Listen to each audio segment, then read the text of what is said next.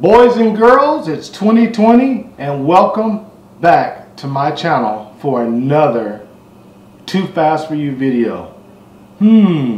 What is it going to be this time? Before we get into it, I want to give a big shout out to my boy Erik Henderson over at Adventures Afield. Check him out. I'll put up a link here. I want to say thanks for the shirt and give you guys a close up.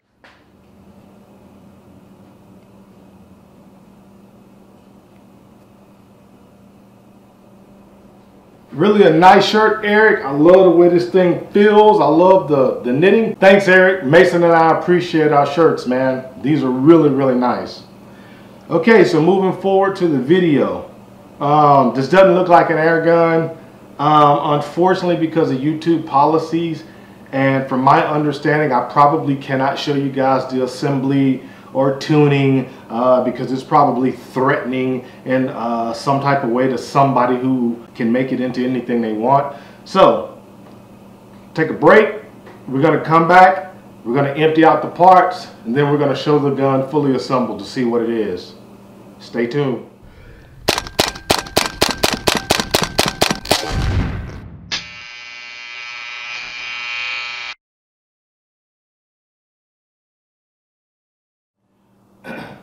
Okay guys, from right to left we have the power adjuster along with the hammer.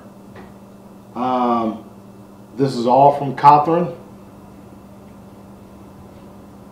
So it's the power adjuster, the mainspring, and also the hammer. To the left of that we have the end cap for the tube, for the air tube, and as you can see, it comes with the screw-on cover that covers the fill nipple. Very nice, very nice. Also made by Cothran. Next up, we have the famous powerhouse valve, the disco powerhouse valve. Hopefully this valve, as you can see by the holes, it's going to make tremendous amounts of power. So I can't wait to see how this valve turns out. But she is beautiful. To the left of that, we have replacement O-rings. Very nice for him to put the replacement parts in there. I'm going to label that bag and put it in the case that the gun's going to go in. Right below, to the left of that, we have the bolt probe, and we also have the cocking handle. Very nice pieces. Very nice pieces. So next up, we have the receiver, and as you can see, the receiver is very well made. I mean, I can't say enough. It's just the finish and everything that he did. The sandblasting is just, it's awesome. I don't really have words. Very beautiful. Then next up we have the air tube. This is the disco air tube that he makes out of stainless steel. Now remember guys, most all his parts are stainless steel. A very strong stainless steel. Look at all those holes. Man, he did a really good job. Next up we have a 14-inch 457 barrel. That's right guys, 457. 14-inch 457 barrel. Next up we have two barrel bands. I really like that Don Cothran uses the dual barrel band. You can use two, you can use one. It's up to you. One at the muzzle and one at the breech, or one right in the middle. It's wherever you want to put them. Very nice. Alright, next up we have the from Maverick Custom Airguns. We have the P-Rod 2-stage trigger assembly. Very nice. I like the package that he puts with it. I'll show you here. We have the walnut grips. Very beautiful walnut grips that comes. He sells this stuff separate, or he sells it in a package. I bought the package deal. And with that package deal, you'll see in a second here, comes the hammer assembly and a hammer spring. They're just more spare parts to have. And then he also adds the two, I think they're brass screws, brass or black, we'll see in a minute here, that go with the wood grips. What I like about the walnut grips is that he puts a brass insert here that pretty much when you tighten the screw down, it's going to tighten against that insert versus tightening against the wood. So it's really, really, really nice. The head recesses inside of that brass insert. Really, really nice feature. Good attention to detail from Maverick custom air guns. All right, guys, let's put this thing together and see what she does. I'm excited. All right, guys, let's go ahead and wrap this portion of the video up. The pistol is fully assembled. Here we go. Everything is Loctite. Every screw has Loctite on it and torqued down. Everything was aligned up before I tightened all the screws. She is good to go. What I did find out, I had to call the maker, Don Cothran, and what this piece was a heavier rear cocker. It looks like a cocking handle that goes over here, but it's actually a rear cocker. So you have a light one and a heavy one. So here is the light one. There you go. You just cock the gun like that. And then here's a heavier one to replace that one. I'll show you a close-up. Alright guys, now that we have the gun fully assembled and she's ready to fill and test shoot, I am going to scope her with a UTG AccuShot. This is the 2x7x32. It has a 1-inch tube and it also has mil dots. It's the PDC reticle. So it is a pistol scope. It's got a parallax of 35 yards. It has an eye relief of about 25 inches, up to 25 inches. So you can hold it closer for guys to shoot, or guys that have long arms like me. You can hold it out up to over 2 feet and you still can see through the scope. So I can't wait to get this on there. It also has the red and green illumination, which I never use. So let's go ahead and get the scope installed and take a look at what it looks like with the scope on it.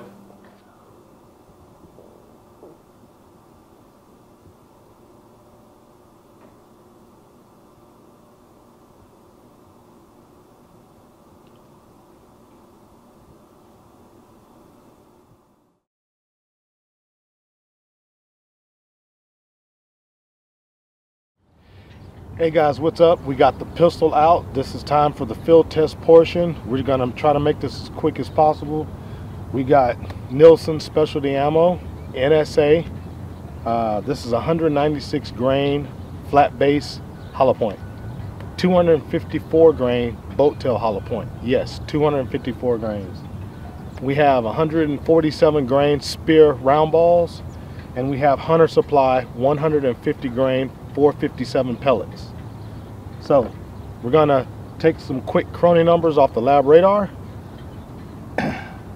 We're going to shoot 35-yard sight in, and we're gonna take it out to 50 yards, just have a little bit of fun, and then that's gonna be it for the field test, and then we'll go back to the overall thoughts and opinions on the pistol. Let's get started, guys. Enough talking. Okay guys, let's go ahead and do some quick velocity numbers. What I'm going to do first, I just want to get a general velocity with each projectile. So I'm not going to do 5 shots, 6 shots. All it takes is 1 shot to know how fast something's going from a full fill. So I filled up to 3,200, which is where I think I'm going to keep it.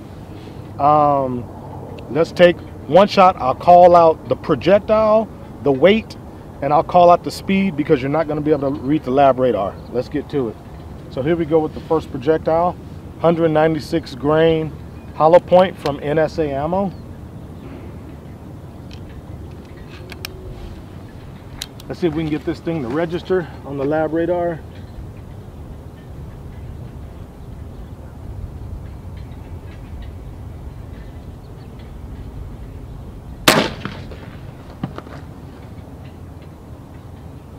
.598 feet per second at 3,200 psi with the 196. Next up, 254 grain boat tail hollow point, NSA.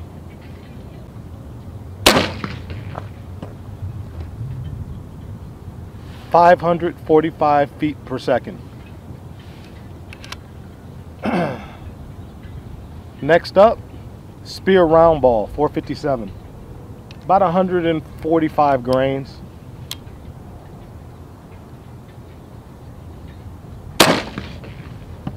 Not registering. Should be about 680 feet per second from all my testing that I've done so far. I've gotten numbers at this field before. So next up, Hunter Supply 150 grain pellet.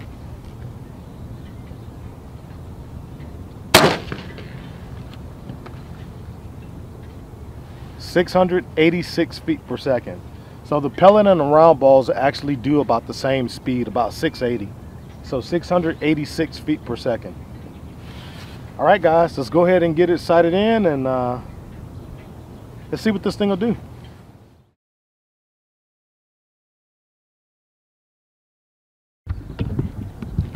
All right, guys, we're going to zoom in on the target here, 35 yards. It's going to show you the downrange target, so you can hear the gunshot in the distance, in the background, and then you'll see the pellet hit. So zoom in. I think first up are going to be pellets, and then underneath that are going to be the Spear round ball.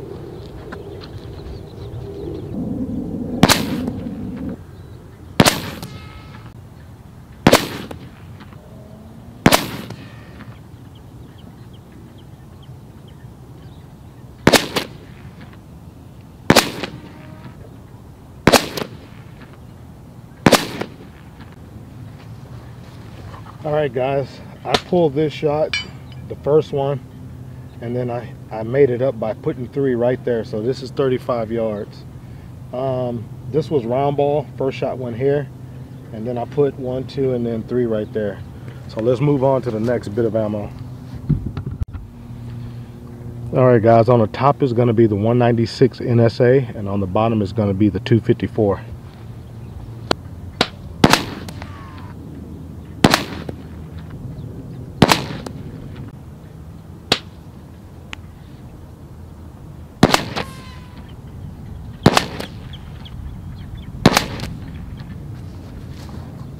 All right, guys, there's a 196, 3 shots. We have vertical stringing, but then here's the 254 grain hollow points. Yes, I need more practice, but this is the first time out with the gun, and with either the pellets, round ball, or the 256, I mean, 35 yards, if I were hunting deer or hog, I definitely would have made a kill, that's for sure. So far so good. I'm loving it. All right, let's get to blasting.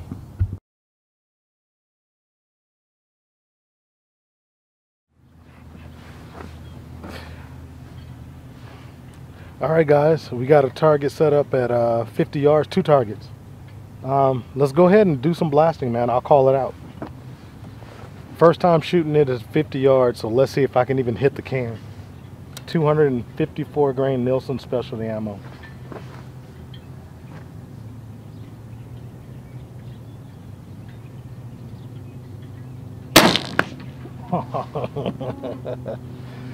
Oh yeah.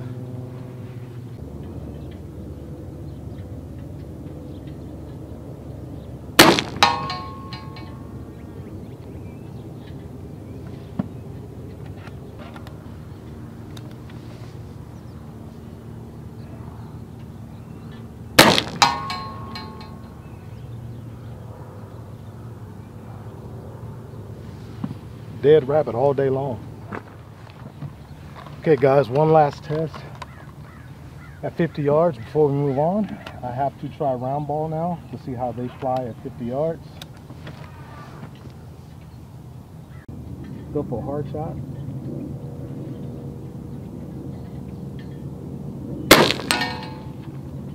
Right in the heart. Right in the heart.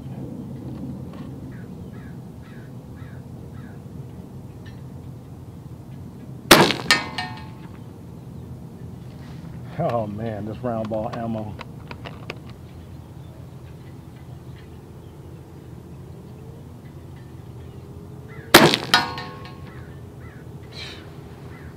This gun's amazing.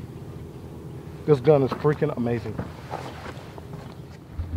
I want to show you guys something here. Here's 50 yards with this pistol, and I'm going to just try to explain. So I haven't shot pistols in a long time, powder burner or air gun, especially air gun. This is 50 yards, so as you can see from the 50-yard groups, look at my grouping at 50 yards and then look at what I did at 35 yards. As you can see from the 50 yards, there's 2 or 3 round ball right there.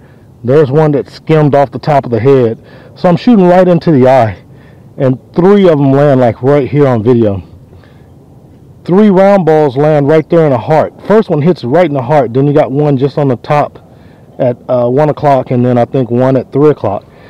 So I mean, what I'm showing you guys is, you start shooting something you're not used to shooting, or you hadn't been shooting for long. This is why it's important to practice, and get familiar.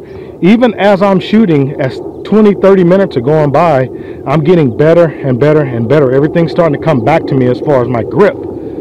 So look how tight the 50-yard groups are opposed to the 35-yard groups. I'm shooting better on steel than I was on paper. Not because paper's hard, it's because I'm getting warmed up now. So just want to kind of point that little thing out. And as you can see on the bottle, look at that, 2-3 holes right there on top of each other at 50 yards on a pistol. So I'm getting better and better. All right, let's go ahead and move it out.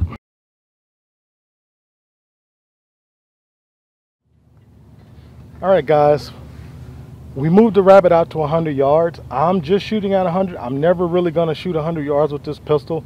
I just want to see what this thing can do at 100 yards. We're going to take the Nielsen Specialty Ammo.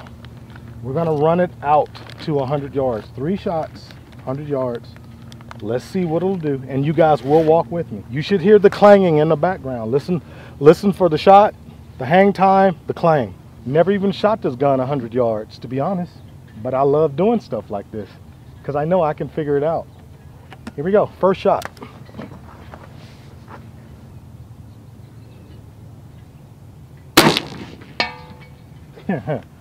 Oh yeah, it hit way low, but that's not the point.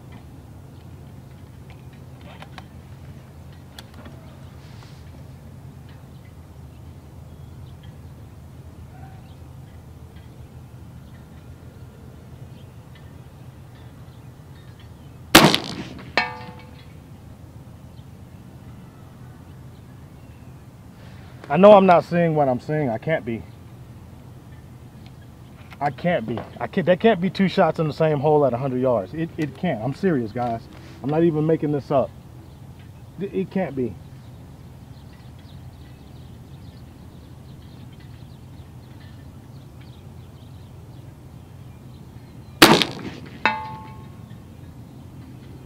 Nah, we gotta go see that. I know this thing's a shooter, but come on, it don't shoot that good.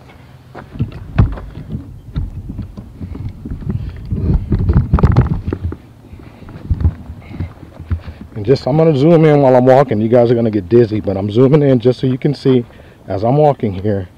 There's my 35. There was a bottle with 100.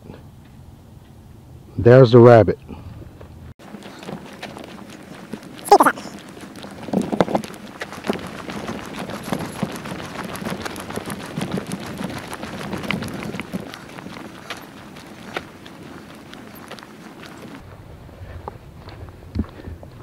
Yeah, I got, last shot was right there on the leg. You can even see the little divot. 2 shots side by side, Nielsen Specialty Ammo, 100 yards, guys, with a pistol. No other paint shipped off this target. You guys saw it live, you saw it here. All right, guys, I'm gonna try hitting the rabbit at 100 yards offhand.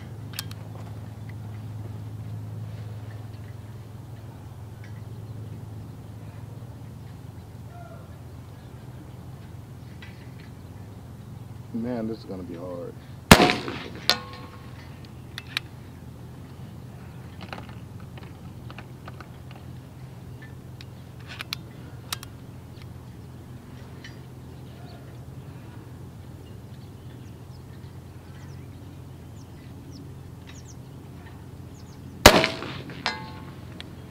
too.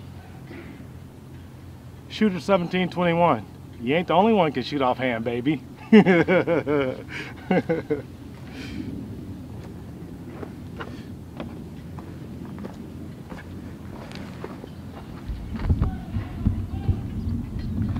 Yeah, I'll just show you guys. Shooter 1721, you know I'm messing with you. Shooting offhand is something I've been doing for a long time, but I'm definitely rusty with pistols.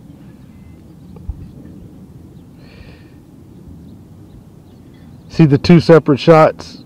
One high by the heart and one down by the in the stomach area. Yeah, that was just me at 100 yards offhand. Not about groups, just having fun.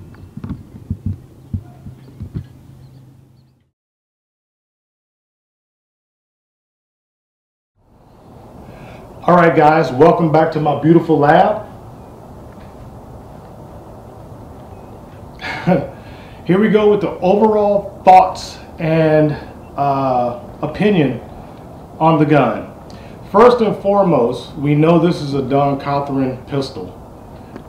You can buy this pistol at cothranmachine.com. I'll put up a link here. Also, I want to say this first. This is a new gun for me, but this is not a custom one-off build. This is something that each and every one of you can go to Don's website and buy. The barrel, the air tube, the breech, the cocking knob, the power adjuster, the bolt, the hammer, the valve, the end cap. All those pieces are on Don's website. As I've stated in the beginning, the trigger assembly came from Maverick custom air gun. So you can also go there to buy the lower. Beautifully made stock, beautiful parts. This is, out of all the Crosman guns except my Marauder, this is on par with my Marauder because I custom tuned my Marauder. This trigger I have done no work to, and it has a beautiful two-stage trigger. Overall thoughts and opinions on the gun. I love this gun. Can't say enough about it. Probably one of the most accurate pistols I've ever shot. I was actually amazed at how this thing grouped at 50 and even 100 yards offhand. That's right, you guys saw me shoot offhand. This group offhand,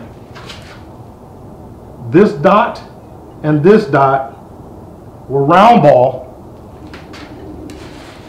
spear round ball. 680 feet per second offhand, as you saw in video.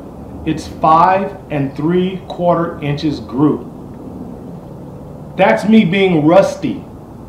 I don't shoot pistols as often as I used to, and I definitely don't have scopes on my pistols, so using optics was a new thing for me to hold a gun like this, and I could see every breath and the wind blowing. I still managed to keep the crosshairs as consistent as I could and pull off two shots that measured 5 3/4 inches center to center. It's only two shots. Also, the gun was not tethered. So I know the next thing is a lot of people have questions about tethering. Well, it's a hunting pistol and, you know, blah, blah, blah. So one of the things about this gun that makes this so beautiful is this gun is fully tunable. Means it has a power wheel, or not a power wheel, but it has a power, I guess, screw. It basically is a threaded adapter that turns in on the spring.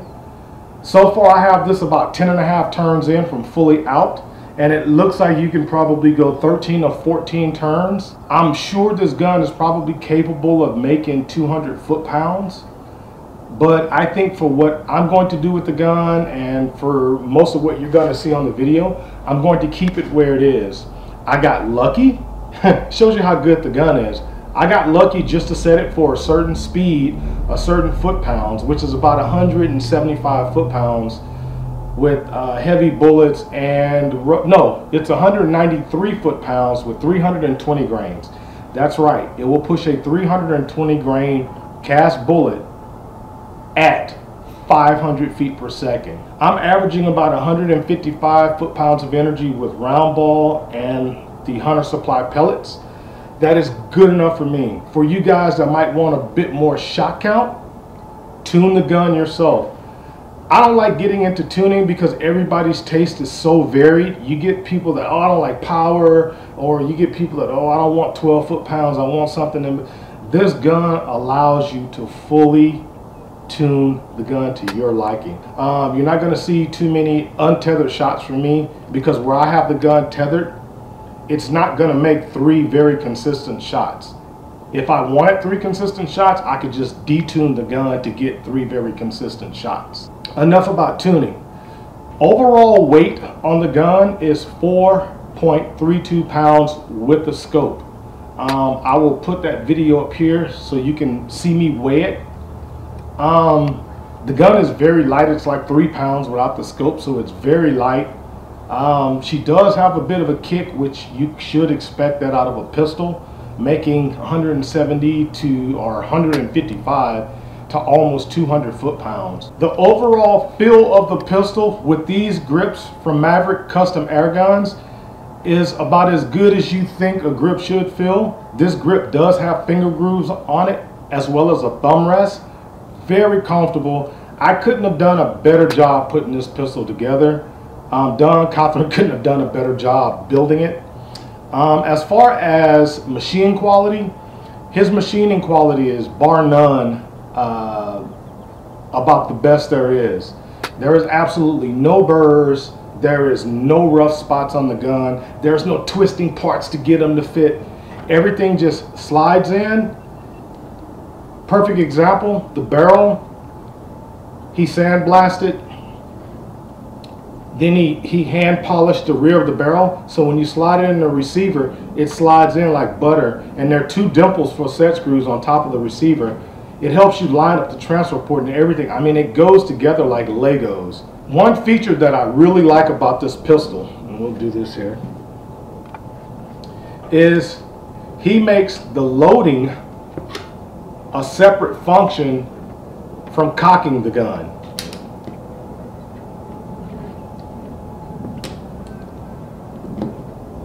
In other words, you can load around, close the bolt, and walk around or around in the chamber.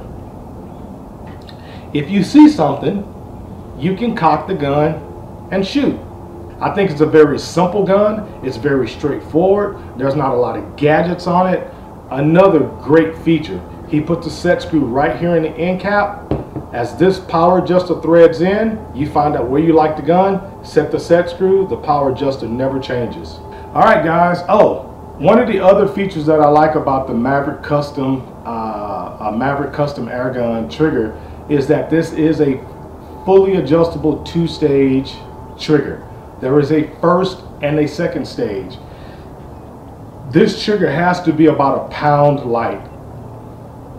Maybe not on this video, but maybe my next video I will put it on my scale and weigh the trigger. But it is by far one of the best triggers on an air gun that I've felt. And for a pistol, it is absolutely phenomenal. So anyway, guys, that concludes this introduction, field test and review of the Cothran 457 pistol. I'd like to thank Mr. Don Cothran himself for making such a quality product. You guys have any questions, leave questions down in the comments section. I'll again flash links to Don Cothran's website so you guys can go there and take a gander. I'll also list everything that I have on the pistol. And that does it. I appreciate you guys staying tuned to the video. If you like the video, give me a thumbs up. If you haven't subscribed and you like what you saw, please click the subscribe button.